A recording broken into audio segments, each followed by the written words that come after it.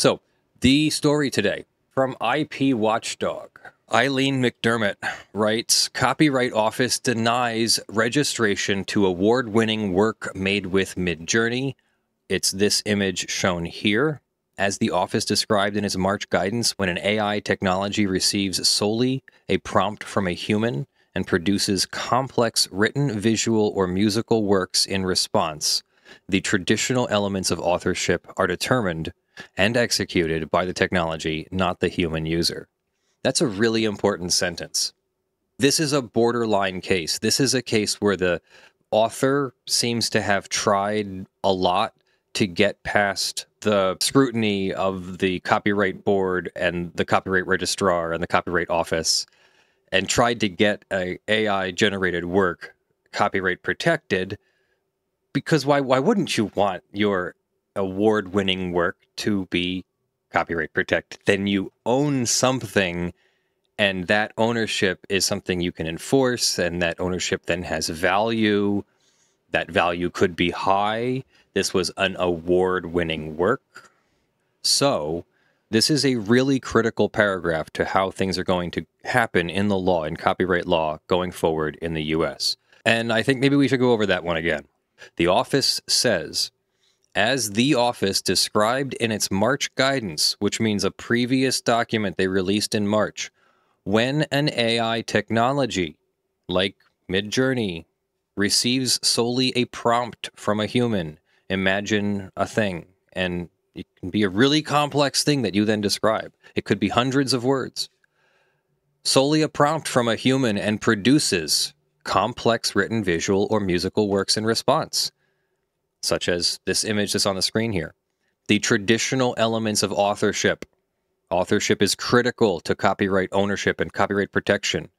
The traditional elements that make up authorship are determined and executed by the technology and not the user. Yes, the thing gets a prompt. We're going to go over that in great detail. So if that was enough for you, I understand that now you know you still can't copyright AI works. So, close it down, everybody. We're done. You still can't copyright AI-generated works. There's an article here, and I don't want to just read Ms. McDermott's article, so we're going to look at the decision. So, when you register a copyright, the Copyright Office can, on its own, challenge your copyrightability, challenge your copyright registration, ask for more information. Sometimes there's letters back and forth. So this is from the Copyright Review Board. This is to Tamara Pester. And this is the second request. This is on Pester's second request for reconsideration for refusal to register Théâtre d'Opéra Spatial, Spatial Opera Theater. Theater of Opera Spatial. I don't know. That's the title of the work that I can't pronounce. Dear Ms. Pester, the Review Board of the United States Copyright Office has considered Jason M. Allen, so that's our author, Mr. Allen's second request for reconsideration of the office's refusal to register a two-dimensional artwork titled Théâtre d'Opéra Spatial, the work.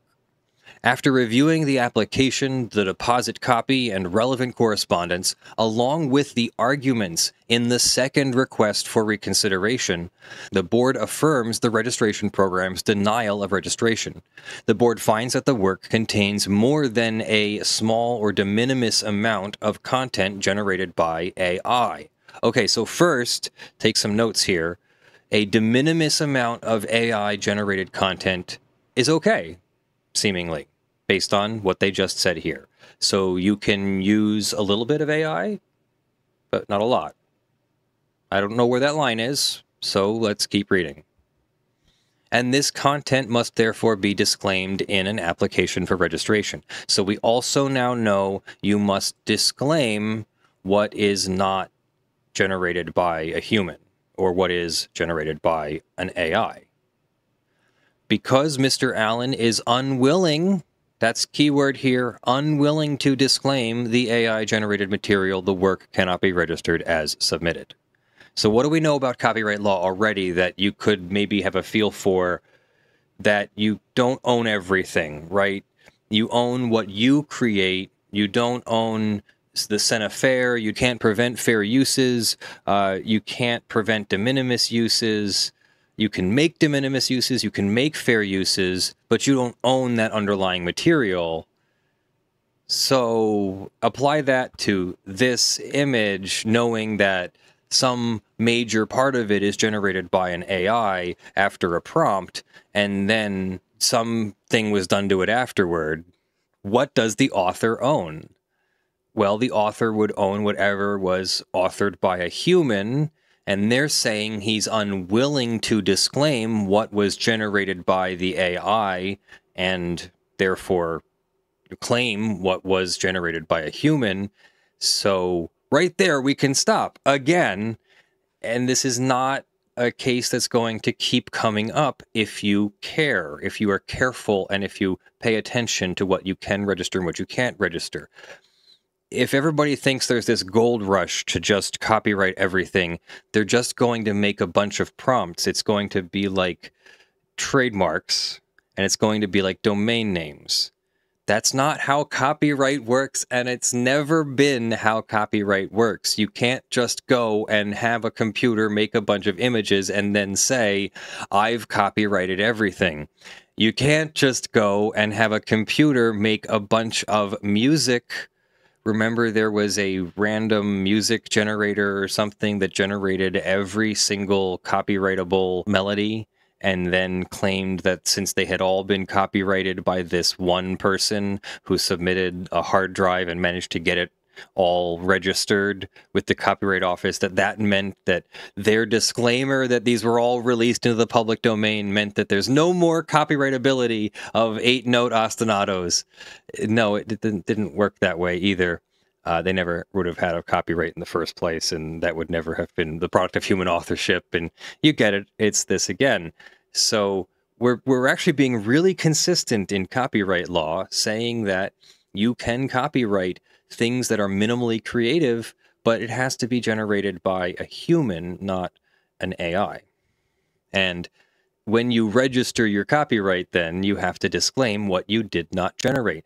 Like, do you guys remember a few weeks ago, months ago, Richard Leibowitz claimed one of my videos, and I then in response copyright registered that video so that I would be able to sue if I had to?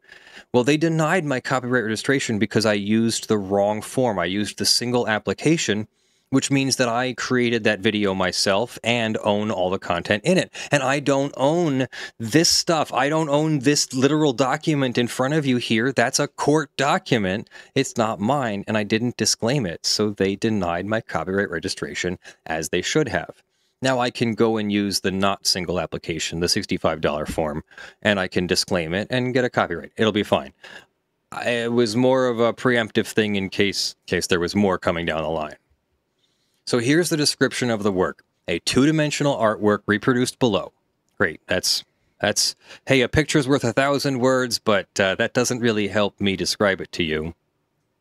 If you're not looking at a screen, if you're listening to this, it is a kind of interesting image with a inside view in a large, dark ballroom looking out a large, round, almost perfectly round, sort of portal-like window. There's sort of etchings adorning the walls, indistinguishable etchings that have kind of a characteristic of like a gold or a something that looks fancy. In the medium foreground, there are 3 figures, and there's a couple figures on the side as well in the medium foreground that make it seem like you're in some sort of palace of some kind. But then, true to AI, kind of the far depth of the image, it just sort of dissolves into a cityscape of some kind, and then the portal is part of that cityscape, not really part of the palace wall, but then it is in kind of an Escher-like way. And then off to one side just seems to be like clutter, like inside the palace. Off to the right seems to be like clutter inside the palace. And so it's a really weird combination of inside a palace and then looking out into a city-like scape with a big portal thing, but are you inside or are you outside or what are you looking at? Your brain can't really figure it out, and that makes it kind of an interesting image. Very true to AI, though. Once you look into the details, it doesn't really make any sense, and it's not something I'd put on my wall because I put things on my wall that mean things, not just look cool. On September 21st, 2022, Mr. Allen filed an application to register a two-dimensional artwork claimed in the work. While Mr. Allen did not disclose in his application that the work was created using an AI system, so here's some mistakes that are being made. Disclose, disclose, disclose. You want to disclose up front, and then legal things happen. The office became aware of the work because it had garnered national attention for being the first AI-generated image to win the 2022 Colorado State Fair's annual fine art competition. First AI-generated image to win this Colorado art competition. It was known to the office that AI-generated material contributed to the work. The examiner assigned to the application requested additional information about Mr. Allen's use of Midjourney, a text-to-picture artificial intelligence service, in the creation of the work. In response, Mr. Allen provided an explanation of his process, stating, this is important, here's what he did. He input numerous revisions and text prompts at least 624 times to arrive at the initial version of the image.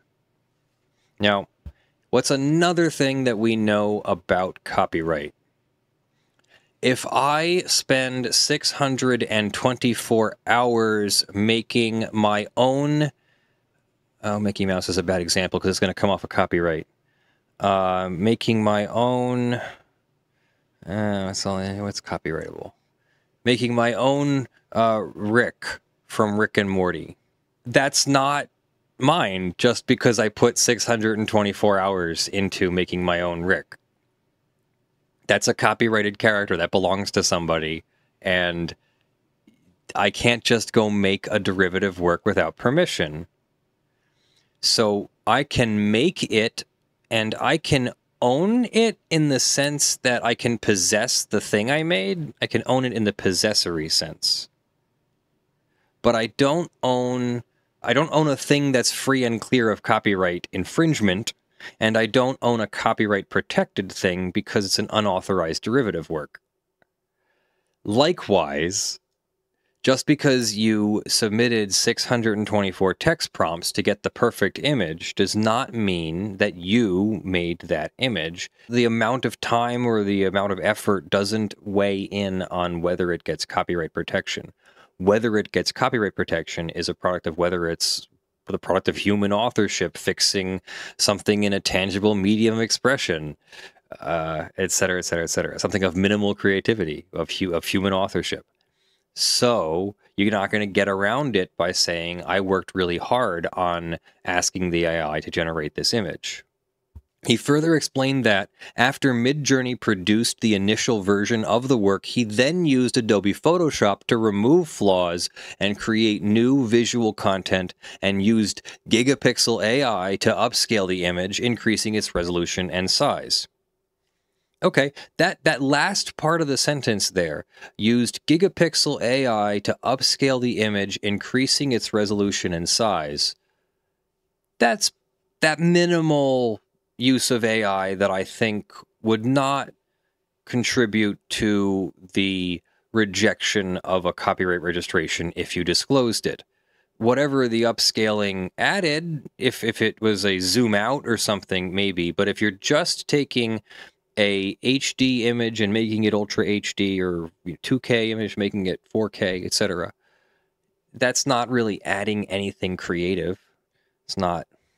You're not making any copyright claim for the, I don't know, higher resolution.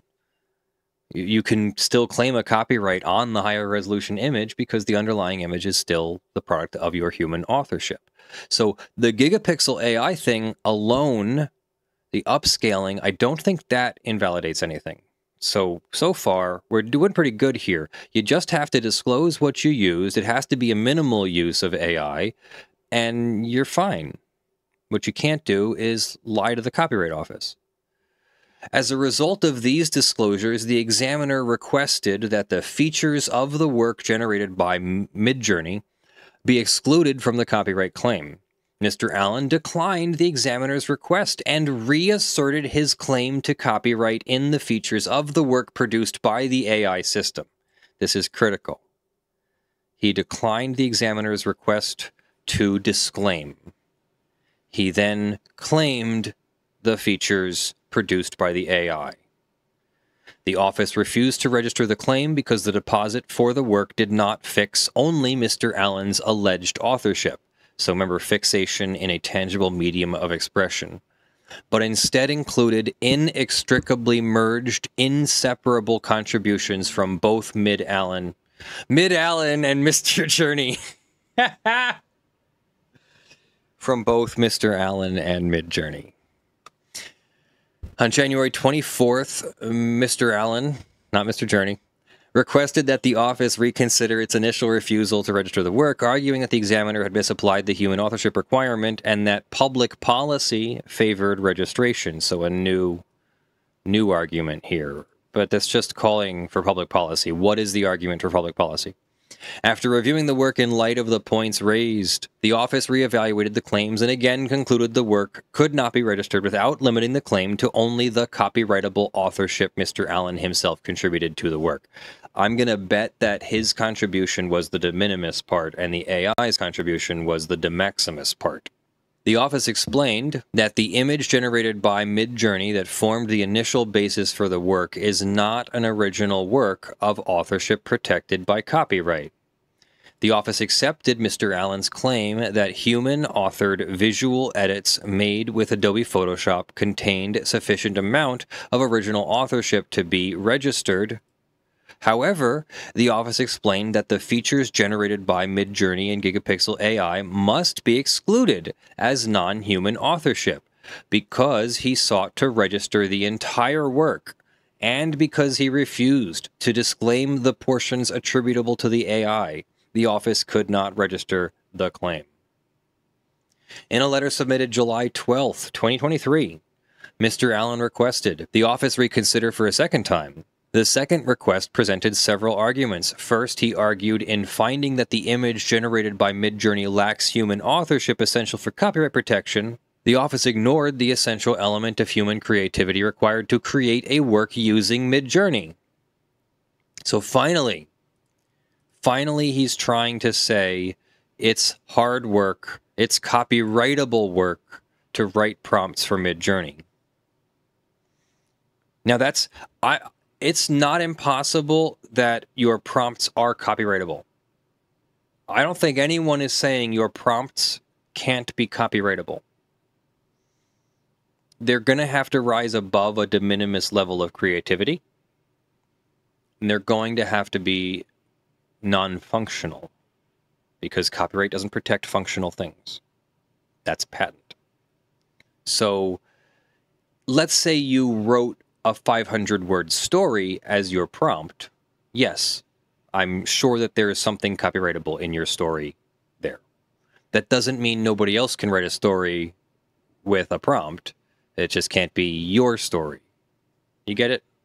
And the output is all over the place. It could be the same with different prompts. Who knows? So, good luck. Mr. Allen argued that his creative input into Midjourney, which included entering a series of prompts. What did I just say? Adjusting the scene, selecting portions to focus on, and dictating the tone of the image is on par with that expressed by other types of artists and capable of copyright protection. He further contended that the fair use doctrine would allow for registration of the work.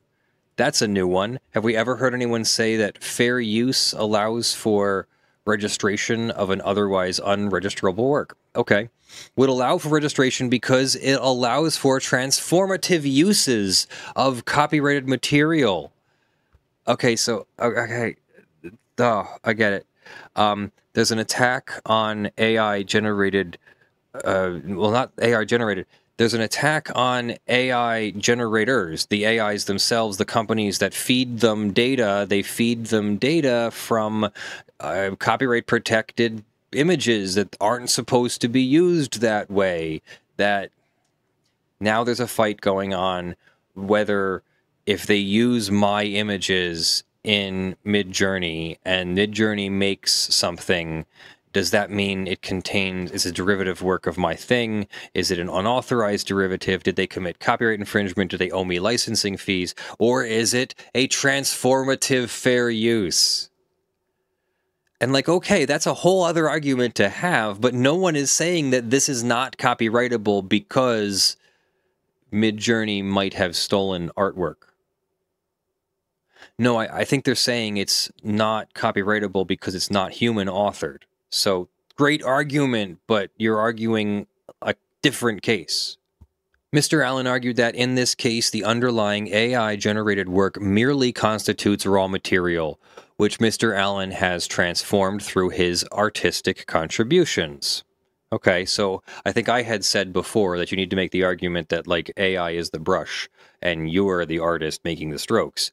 And I didn't see it in prompts. I don't think prompts are you're the artist and using the brush and the AI is the brush.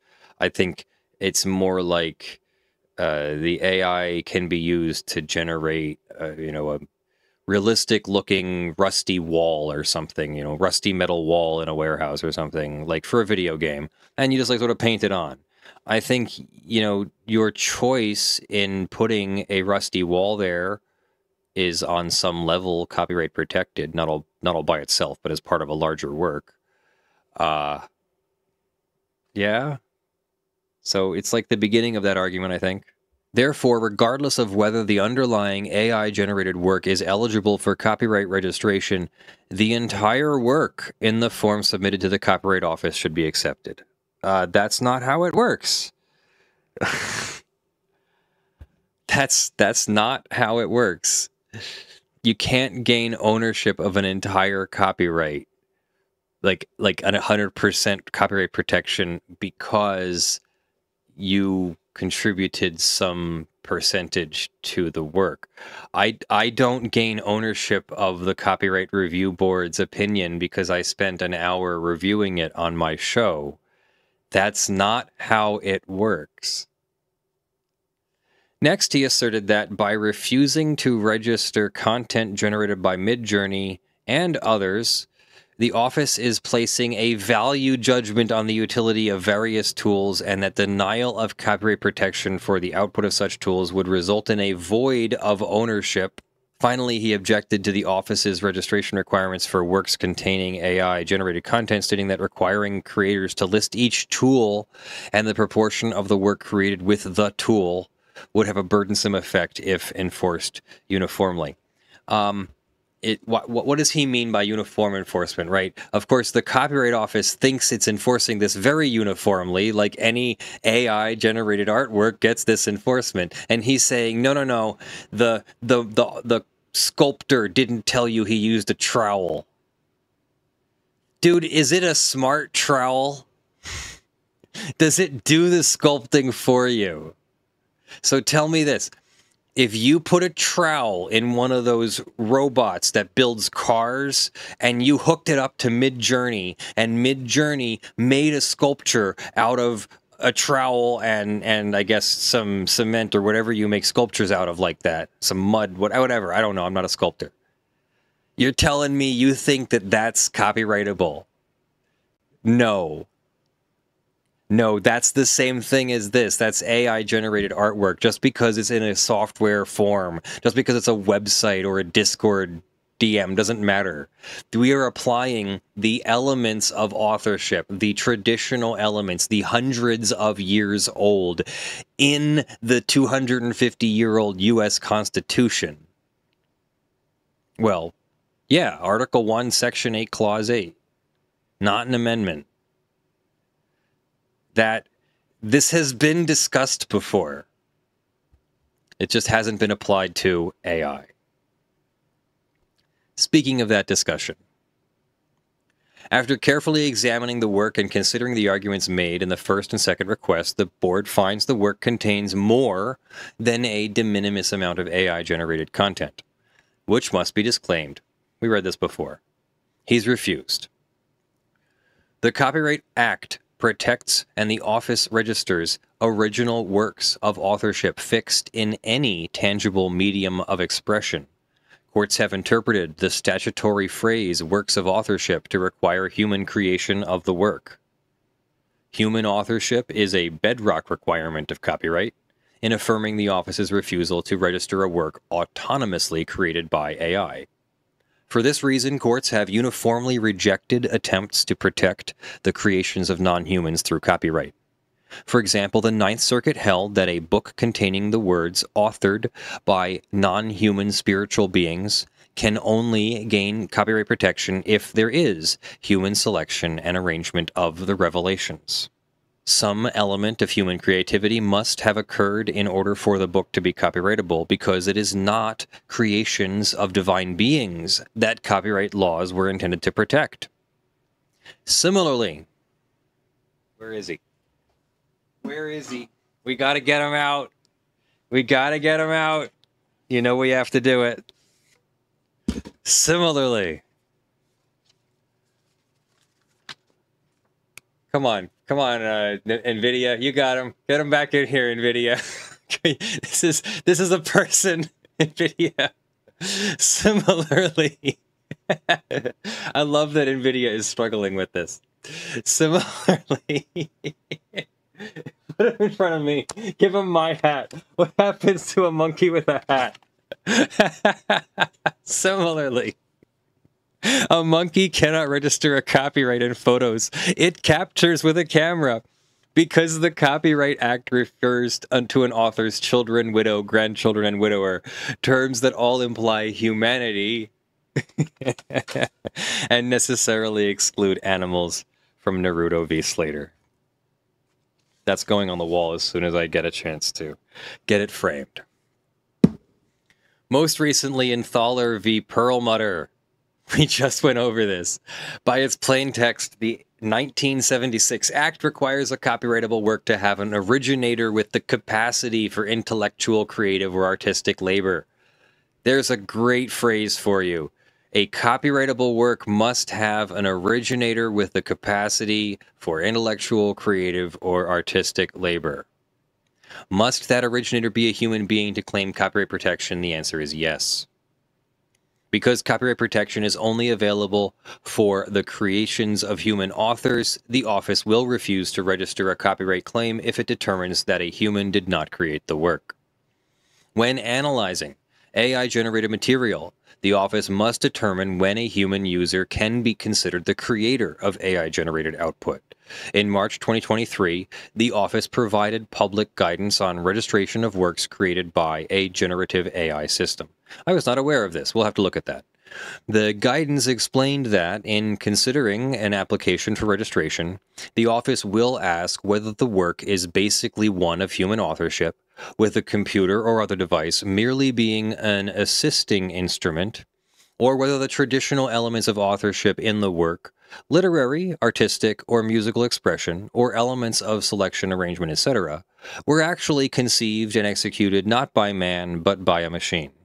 This analysis will be necessarily case by case, because it will depend on the circumstances, particularly how the AI tool operates and how it was used to create the final work.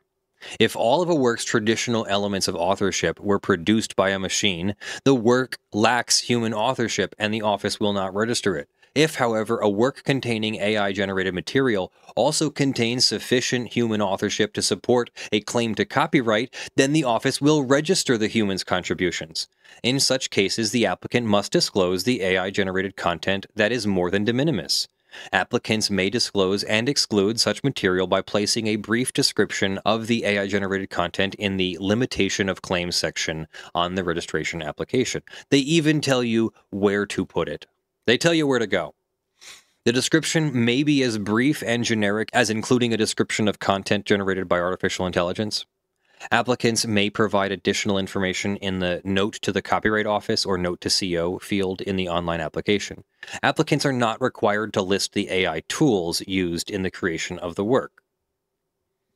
Before turning to its analysis of the work, the board notes the office has previously considered the scope of copyright protection of images generated through the use of the tool used by Mr. Allen, the generative AI system Midjourney. Last year, the Office of Registration Policy and Practice initiated cancellation proceedings for a graphic novel containing images generated by Midjourney. In its final decision, reissuing the registration certificate with exclusions, the office explained its understanding of how the Midjourney service functions and the relevant analysis under copyright law. In examining the work here, the board applies its knowledge of Midjourney and Midjourney's description of its own service, of which the office takes administrative notice.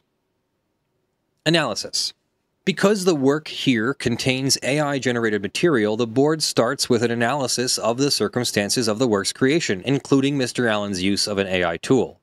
According to Mr. Allen, the work was created by 1. Initially generating an image using Midjourney, 2. Using Photoshop to beautify and adjust various cosmetic details / flaws / artifacts, etc.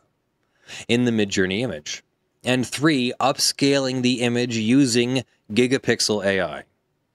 After considering the application, the deposit, and Mr. Allen's correspondence, the board concludes the work does contain more than a de minimis amount that must be disclaimed, and he refused to disclaim.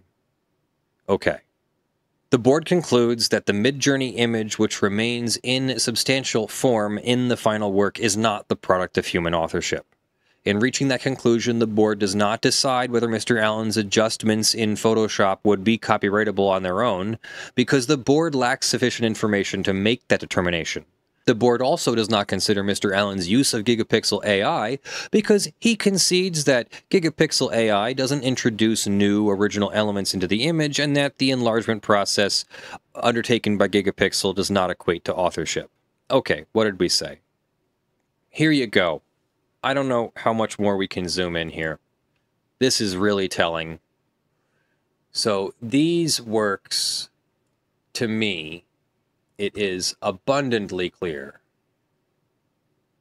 that, yes, the final work has too much AI input into it. So, very nice that Mr. Allen did all the work beautifying and clarifying the somewhat blurry image that Midjourney appears to have created on the left. But it's still a foundation based on that Midjourney image.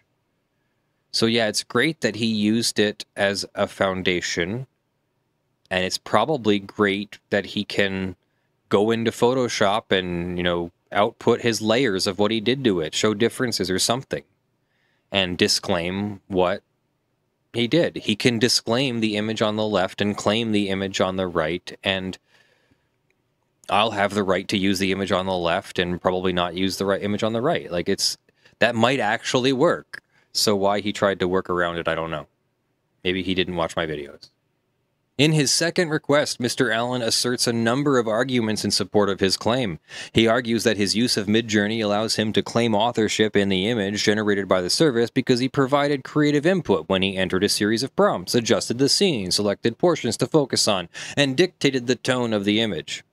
As explained in his correspondence, Mr. Allen created a text prompt that began with a big picture description that focused on the overall subject of the piece. He then added a second big picture description to the prompt text as a way of instructing the software that Mr. Allen is combining two ideas. Next, he added the overall image's genre and category, certain professional artistic terms which direct the tone of the piece, how lifelike Mr. Allen wanted the piece to appear, a description of how colors should be used, a description to further define the composition, terms about what style, era the artwork should depict, and a writing technique that Mr. Allen has established from extensive testing that would make the image pop. He then appended the prompt with various parameters which further instructed the software to develop the image, resulting in a final text prompt that was executed into Midjourney to complete the process and resulted in the creation of the Midjourney image above. Guys, if I go to a painter and I say, I want you to paint in this style, and I want you to use this brush, and I want you to use this paint, and I want you to use this color, and I want you to dilute your paint this way, and I want you to make your brush strokes this way, and I want you to start, in the right corner and go down to the left corner, and I want you to go up to the right, and et cetera, et cetera. Am I the author? No. You can tell an artist to create something for you, and maybe somewhere in there is a copyrightable something or other, but what the artist creates is not yours automatically. Maybe a work for hire or something, but let's take those secondary cases where you actively did something out of it. If you're just talking about the default case, you don't own anything. The artist does, and maybe he's giving you, or she's giving you, or you're buying the painting that you made the description of. You go to an artist and you say, make me an image of this, and I want, to buy a copy of that image from you. That's what you pay for. And they still own the image. It's not your image. I guess this is foreign to some people. That's why I'm here. In the board's view, Mr. Allen's actions as described do not make him the author of the Midjourney image because his sole contribution to the Midjourney image was inputting the text prompt that produced it. Although Mr. Allen describes inputting numerous revisions and text prompts 624 times before producing the Midjourney image above, the steps in that process were ultimately dependent on how the Midjourney system processed Mr. Allen's prompts. According to documentation, prompts influence what the system generates and are interpreted by Midjourney and compared to its training data. As the office has explained, Midjourney does not interpret prompts as specific instructions to create a particular expressive result because Midjourney does not understand grammar, sentence structure, or words like humans. It is the office's understanding that because Midjourney does not treat text prompts as direct instructions, users may need to attempt hundreds of iterations before landing upon an image they find satisfactory. This appears to be the case for Mr. Allen, who experimented with over 600 prompts before he selected and cropped out one acceptable panel out of 4 potential images after hundreds were previously generated. As the office described in its March guidance, when an AI technology receives solely a prompt from a human and produces complex works, the traditional elements of authorship are determined and executed by the technology, not the human author. And because the authorship in the Midjourney image is more than de minimis, he needs to exclude it, and he didn't. We got that part. The board finds that Mr. Allen's remaining arguments regarding elements of authorship in the work are unpersuasive. First, he argues that the office's position ignores the essential element of human creativity required to create a work using the Midjourney program, and that his creative choices in operating Midjourney make him the author of the resulting output.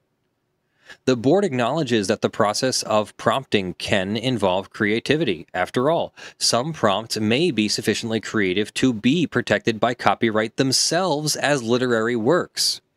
But that does not mean that providing text prompts to Midjourney actually forms the generated images. These are two different things. Instead, Mr. Allen is closer to the plaintiff in Kelly v. Chicago Park District who sought to claim a copyright in a living garden. In that case, the court rejected the authorship claim because, as is true here, the plaintiff's actions did not amount to creative control of the claimed elements of the work. As the Seventh Circuit further explained, while copyright's prerequisites of authorship and fixation are broadly defined, the law must have some limits. Second, the board rejects Mr. Allen's policy argument that denying copyright protection to AI-generated material leaves a void of ownership. The Constitution and the Copyright Act define the works that are entitled to copyright protection to expressly exclude certain subject matter. To be copyrightable, a work must qualify as an original work of authorship, which excludes works produced by non-humans. The fact that not all works will satisfy this standard does not create a troubling void of ownership. The office administers the copyright laws as enacted by Congress and cannot exceed the bounds set by Congress and the Constitution. Third, The board rejects Mr. Allen's argument that requiring AI-generated material to be excluded from the application for the work improperly places a value judgment on the utility of tools. The disclosure of AI-generated material is information regarded by the Register of Copyrights as bearing upon the preparation or identification of the work or the existence, ownership, or duration of the copyright. As the office's guidance on works containing AI-generated material explained, the Copyright Act permits the Register to identify such information and require its disclosure in copyright applications. This requirement is not a value judgment, it is a recognition of the fact that human authorship is a bedrock requirement of copyright. Fourth, the board rejects Mr. Allen's suggestion that the doctrine of fair use is relevant to determination of whether a work is copyrightable. Fair use is a legal doctrine that permits the unauthorized use of copyright-protected works in certain circumstances. It does not address copyrightability, but rather use. To the extent Mr. Allen argues by analogy that his visual edits are transformative and thus copyrightable, the board agrees that human-authored modifications of AI-generated material may be protected by copyright. A work containing AI-generated material will also contain sufficient human authorship to support a copyright claim, because a human author may select, arrange, or modify AI-generated material in a sufficiently creative way. But the office cannot register Mr. Allen's human contributions if he does not limit his claim with respect to the AI-generated material. Again, it's his refusal to explain and disclaim what is AI-generated and what is human-generated, and he wants to own the whole thing, including the AI-generated part, and he can't have that. Finally, the board dismisses Mr. Allen's argument that requiring creators to list each tool and the proportion of the work created with the tool would have a burdensome effect. The office does not require a detailed disclosure of the specific identity and creative process behind the AI-generated material in a work. The office's guidance merely requires applicants to provide a brief statement in the application, such as the text generated by artificial intelligence. The office does not intend this requirement to be burdensome, and it does not call for a detailed list of the tools used or the precise proportions of the work that were created by each one. For the foregoing reasons, the Review Board of the United States Copyright Office affirms the refusal to register the copyright claim in the work. And that is Suzanne Wilson, General Counsel and Associate Register of Copyrights. So yes, nothing changes. Copyright is still alive and well. This is not anything limiting copyright or anything changing the way the world works. It's AI that doesn't fit into the regime of copyright. We want to protect what people create. We're not trying to give people a sudden gold rush of ownership over things computers generate, like domain names, which is, yes, I know they're not generated by computers, but you know, there was that domain name rush in the 90s, and you know, sort of continues to this day. And that's not how copyright works. Copyright is meant to protect people's creativity and to encourage them to make more things, not to have computers do the million monkeys or infinite monkeys at infinite typewriters, creating an infinite number of works and then going, look, we made everything, we own it now, and whoever's got the most power can create the most work, can own the most things. No, nor is it Bitcoin. Anyway, so that's a good outcome. We don't want people who either lie or withhold information on their copyright applications to be getting copyright registrations and then claiming that they own works that they didn't create entirely by themselves. You're supposed to disclaim those things, and if Mr. Allen had simply disclaimed what the Copyright Office told him to disclaim, I think he would have the copyright that he was originally looking for. But maybe it wasn't about that. Maybe it was about trying to get one past the Copyright Office, or somebody will claim that this is a new law or something anyway. So yeah, that's what I have for you today. Let me know what you think in the comments below, and I'll see you in the videos that drop.